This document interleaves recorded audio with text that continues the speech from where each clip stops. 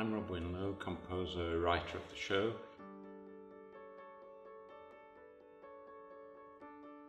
The burning question for me for Austen was, how come Jane was so eloquent writing about relationships, love, marriage, romance and so on, and yet she never married? So I was intrigued as to why that might be.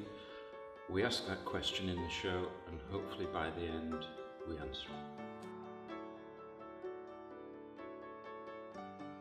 I also quite like Goodbye. It's quite moving. I tend to like Right, which involves Jane's father encouraging her to write despite the rejections and the difficulties she's having becoming recognised, so I'm partial to Right.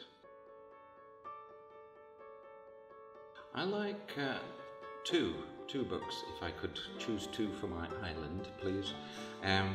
Northanger Abbey, because it seems to be very rushed right at the end and she seems to have been in a hurry to finish it, and I think there is more to that story.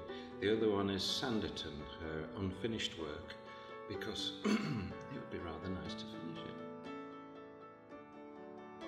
it. They are more than welcome to join in or hum with any of the singing. We would encourage the audience, as we've had in the past, to come in costume if they so wish.